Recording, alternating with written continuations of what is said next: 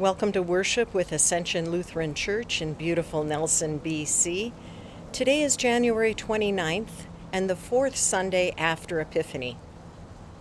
Epiphany is a season of light where we let the light of Christ into our lives. And today we hear a little bit more of that in our lessons. In particular, our lesson from Micah speaks of doing justice, loving kindness, and walking humbly. And those are words that are echoed in the mission statement of Ascension Lutheran Church. Our service, in addition to those lessons, will have special music, hymns, prayers, and a sermon. And though some of us may be gathered in our church building and some of us are in our homes, we are all together in spirit. And we're really glad you're here with us today.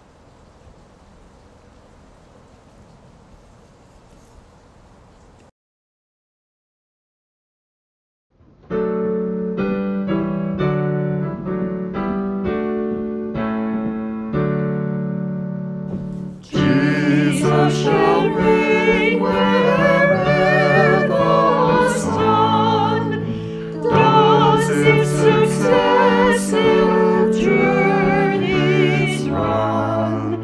His kingdom stretch from shore to shore, till world shall wax and wane no more. Let every creature rise and bring peculiar honors to our King. Angels descend with songs again, and birds repeat aloud, Amen.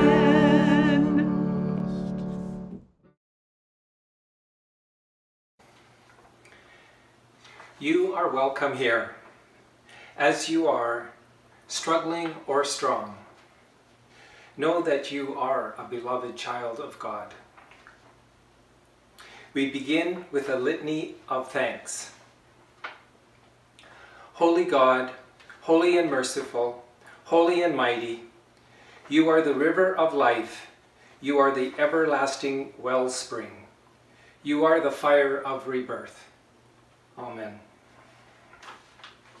Glory to you for the oceans and lakes, for the rivers and streams.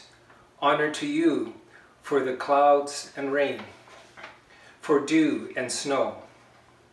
Your waters are below us, around us, above us. In the waters of baptism, our life is born in you.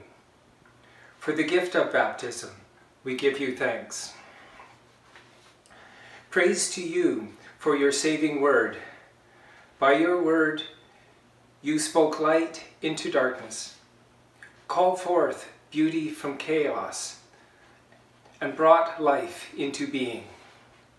For the gift of your word, we give you thanks. Praise to you for the water of baptism, for your word that gives life. Breathe your spirit into all who are gathered here and into all creation.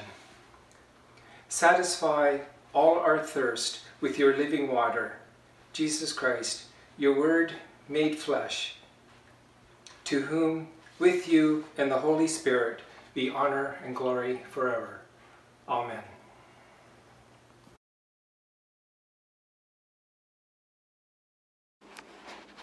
Our first reading. Our mission statement here at Ascension Lutheran is inspired by 2,500-year-old Hebrew scripture. God's people were as confused then by world powers devouring people and resources as we are today. One prophet tried to raise his people's depth of awareness, recorded in Micah 6, 1-8. Hear what the Lord says. Rise, plead your case before the mountains, and let the hills hear your voice. Hear you, mountains, the controversy of the Lord, and you enduring foundations of the earth. For the Lord has a controversy with his people. and he will contend with Israel. O my Lord, what have I done to you? In what have I wearied you? Answer me.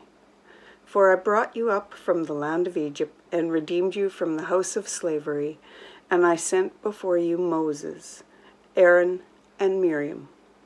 O my people, remember now what King Balak of Moab devised, what Balaam son of Beor answered him, and what happened from Shittim to Gilgal, that you may know the saving acts of the Lord. With what shall I come before the Lord and bow myself before God on high? Shall I come before him with burnt offerings and calves a year old? Will the Lord be pleased with thousands of rams, with tens of thousands of rivers of oil? Shall I give my firstborn for my transgression, the fruit of my body for the sin of my soul? He has told you, O mortal, what is good, and what does the Lord require of you? But to do justice, to love kindness, and to walk humbly with God. Holy wisdom, holy word. Thanks be to God.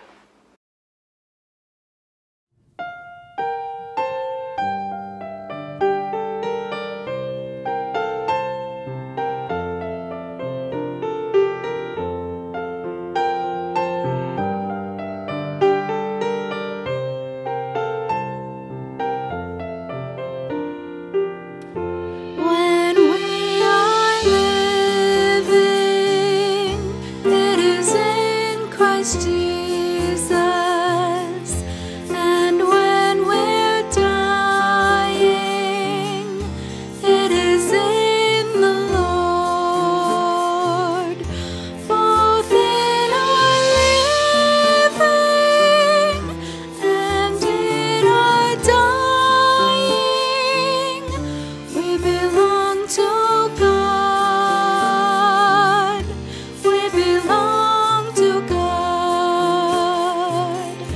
In times of sorrow and in times of pain, when sensing beauty or in love's embrace, whether we suffer or sing rejoicing, we belong to God. We belong to God. Across this wide world, we shall always find those who are crying with no peace of mind. And when we help them, or when we feed them, we belong to God. We belong to God.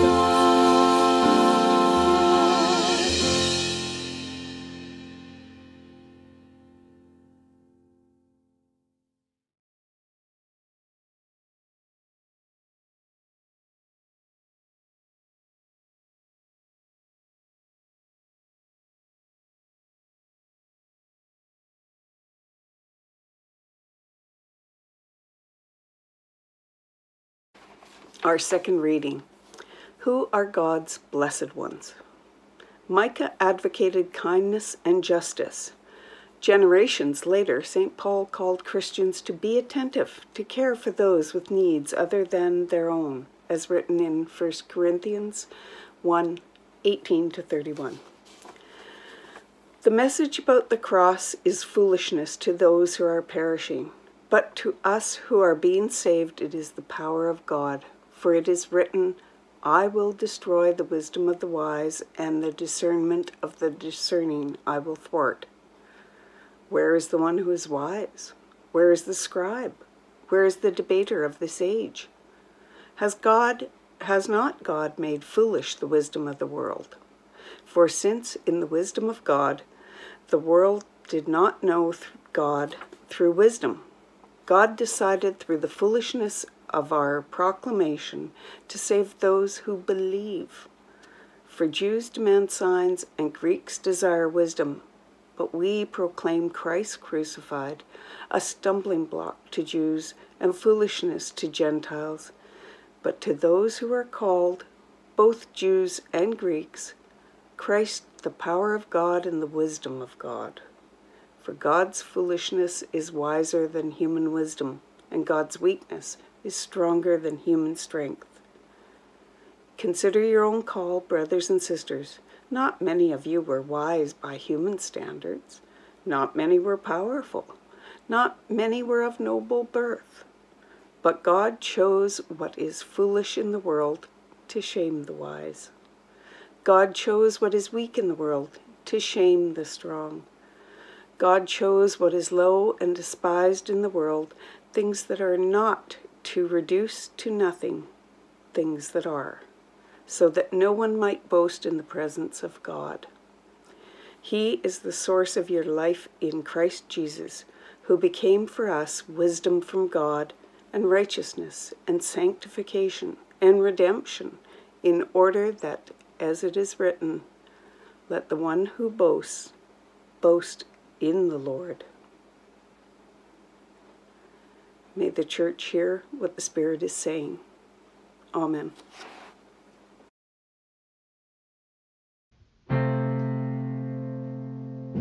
Hallelujah, hallelujah, give thanks to the risen Lord. Hallelujah, hallelujah, give praise to his name. Hallelujah, hallelujah, give thanks to the risen Lord. Hallelujah, hallelujah, give praise to his name. The Gospel according to Matthew.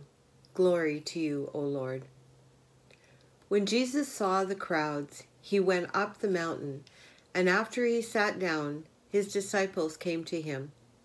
Then he began to speak and taught them, saying, Blessed are the poor in spirit, for theirs is the kingdom of heaven. Blessed are those who mourn, for they will be comforted. Blessed are the meek, for they will inherit the earth. Blessed are those who hunger and thirst for righteousness, for they will be filled. Blessed are the merciful, for they will receive mercy. Blessed are the pure in heart, for they will see God. Blessed are the peacemakers, for they will be called children of God. Blessed are those who are persecuted for righteousness' sake, for theirs is the kingdom of heaven. Blessed are you when people revile you and persecute you and utter all kinds of evil against you falsely on my account. Rejoice and be glad, for your reward is great in heaven. For in the same way they persecuted the prophets who were before you. The Gospel of the Lord. Praise to you, O Christ. So what kind of person do you see yourself as? Or better yet, what type of person do others see you as? I remember when Pastor Katrina first arrived, we had lunch together with council. Pastor Katrina wanted to get a sense of who we all were. So instead of having each of us introduce ourselves and saying something about me, she asked that the person next to us introduced us and tell her something about that person. My neighbor was Clementine. She said very kind things about me. Hard worker, organized, always in the kitchen. However, Mary always has everything done, so others don't have the opportunity to lend a hand. That really struck me. She hit the nail on the head. It was an eye-opener for me to hear how someone else saw me, and it made me aware that there are things about me that I can change for the better of situations. I may think I'm being organized and helpful, but am I taking the opportunity away from someone else to be involved? Sometimes it's very good to see your self through the eyes of others. Does this change the thought of what kind of person you see yourself as? Do you see yourself as meek, or maybe pure of heart? Or a peacemaker? Some are mourners, while others poor of spirit. How about merciful? Do you think you hunger for justice and thirst for righteousness? Do you think others see you that way? To understand the Beatitudes, we must understand what it is meant by these words: meek, merciful, poor of spirit, pure of heart, peacemaker, mourner, justice seeker. And as always, we need to understand when and why and to whom these words were written. Prior to the Sermon on the Mount, Jesus has been in the wilderness, tested by the devil, according to the Gospel of Matthew. Following this time, Jesus ventures out teaching, preaching, and healing. During this time, many people became aware of Jesus' teachings, along with the authorities who did not take a liking to the perceived power Jesus had in his words and doings. Following the Beatitudes, Jesus goes on to teach about the character of those who follow his teachings. Statements like salt of the earth and the light in the world. Followers of Jesus gave flavor and light to life. Those who truly believed and followed were the blessing, not only to themselves, but to those who interacted with them. These followers, some disciples, most just ordinary people, were searching for something. Paul Tillich, a theologian, said that people attach themselves to something that gives their life purpose and meaning. Viktor Frankl, a Holocaust survivor and psychiatrist, states in his book, Man's Search for Meaning, that people need three things to survive: a belief in a higher power, a sense of purpose, and someone to love. He wondered why he survived this time in camp when others perished. These followers in Jesus found that sense of purpose. They saw that Jesus' love for all, and Jesus offered the meaning of a belief in something bigger than the ruling government who oppressed them. Jesus offered hope. It was thought that not since Moses and his people had gathered at Mount Sinai were there such a large gathering as those who gathered to hear Jesus teach. Traveling from Nazareth to Capernaum, Jesus had created quite the stir among people.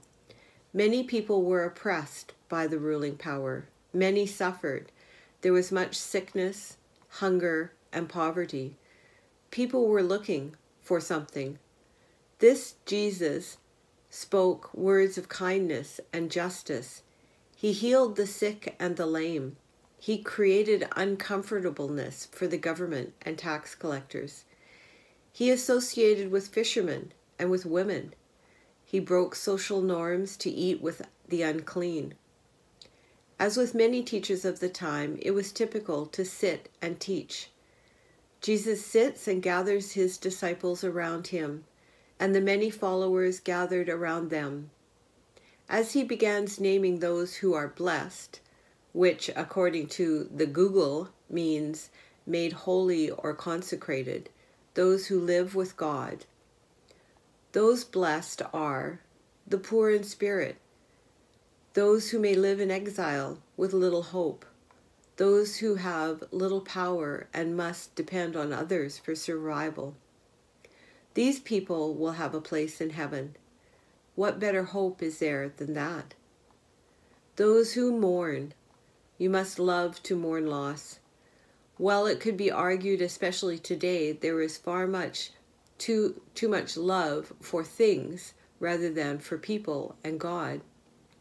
However, at this time of the gospel, statistically, there were many more people who had many less things to mourn the loss of. Most struggled for the basics of human need, but the loss of life was very prevalent. because of the struggle for those basic human needs. To love large is to mourn large. These too will be comforted.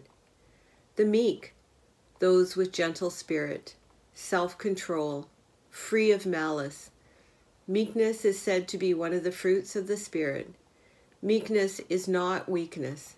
Jesus was described as meek and lowly. Moses was described as meek and humble. However, both had much power. Meek people do not exploit others or suppress others.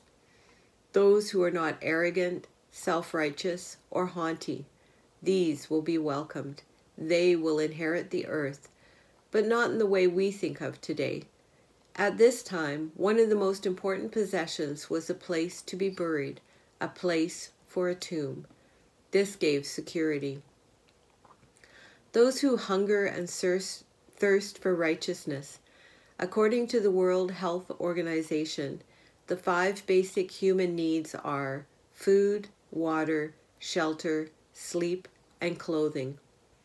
When all have these basic needs, justice is served. When the earth is treated with respect and dignity, justice is served. When these rights are realized, those who hunger and thirst will be filled. The merciful, those who are compassionate, forgiving, kind, gracious, and are example for all to see and follow. These who would take off their coat and give it to another, or food from their plate. These who show this kindness of mercy will receive the same back. The pure of heart, as with mercifulness, living the word, walking the talk, not giving lip service to get ahead, but sharing acts of kindness and social justice to all. When you light up someone else's world and see that light in their eyes, you see God. The peacemakers have power, but the power to do good. Reconciliation, to restore right relationships. And what better in life is that than a right relationship with God? The full circle of life is when we have right relationships with each other, thus bringing God into the center of our lives. The persecuted for righteousness' sake. We are fairly lucky where we live. We can believe what we want, pray what we want, meet as Christians where we want, as long as it's not upstairs in our sanctuary. We are not persecuted for our beliefs. However, many in the world are. When we stand up for what is right, when we do what is right for others, there is a risk of backlash. Think of why we were evicted from our downtown store. We treated everyone with respect and dignity, and those unwanted people created an uncomfortableness for our landlord. So what better way to fix the problem than to just get rid of us, thus eliminating the problem, or at least moving it further down Baker Street.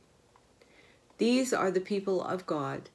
The Beatitudes are a roadmap for life for the people of God.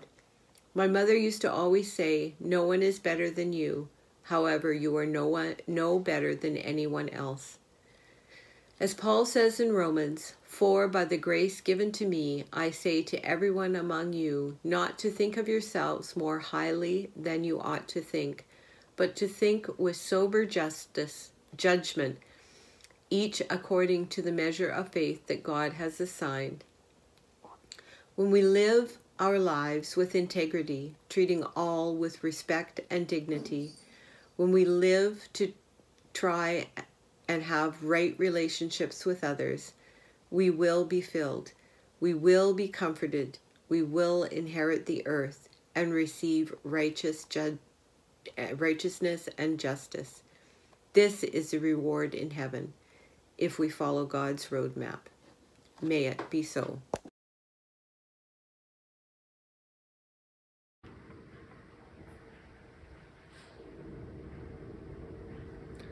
Please join me as we affirm our faith in the Trinity using the words of the Apostles' Creed.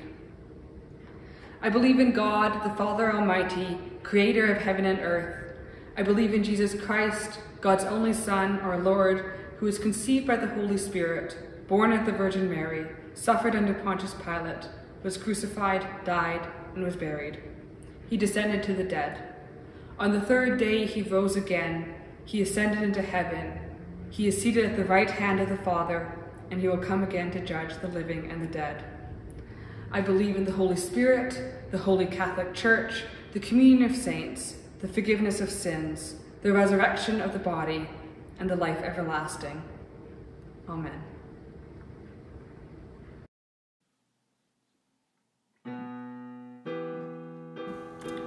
Called together to follow Jesus, we pray for the Church, the world, and all in need. With the words, "Merciful God," you are invited to respond. Receive our prayer. Cultivate humility in your church. In gatherings of every size, teach us to boast only in the cross. Shape your church to be people of kindness, generosity, and justice. Merciful God, receive our prayer. You make foolish the wisdom of the world. Raise up honorable leaders who seek justice, love mercy, and pursue peace. Frustrate plans that are corrupt, wicked, and self-seeking. Prosper the work of peacemakers, especially those in Ukraine, Iran, Sudan, and Myanmar. Merciful God, receive our prayer. Bless all whom the world rejects. Accompany those who are regarded as foolish, weak, low, and despised. Reveal your power and presence at work where it at least expected. Give your life, strength, and wisdom to all in need, especially Clementine, Marianne, Ann Kim, Terry, and all those who have lost loved ones. Merciful God, receive our prayer. Remind us how your faithfulness brings us through difficulties and sustains us despite our weaknesses. Establish the cross as the center of our life together.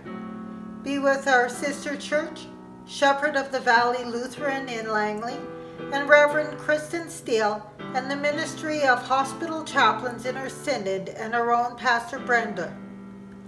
Merciful God, receive our prayer.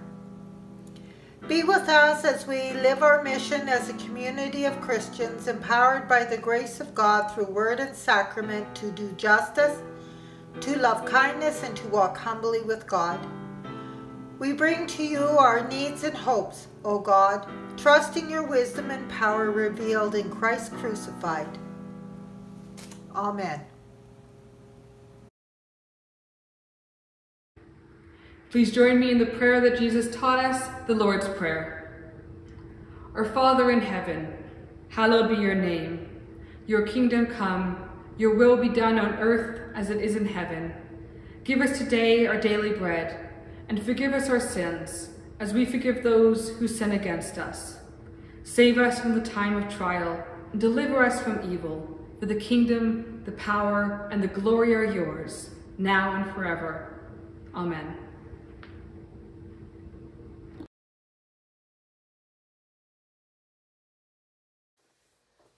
Receive with believing hearts the blessing of the Lord. The God who faithfully brings forth justice and breaks the oppressor's rod, bless, strengthen, and uphold us today and always. Amen.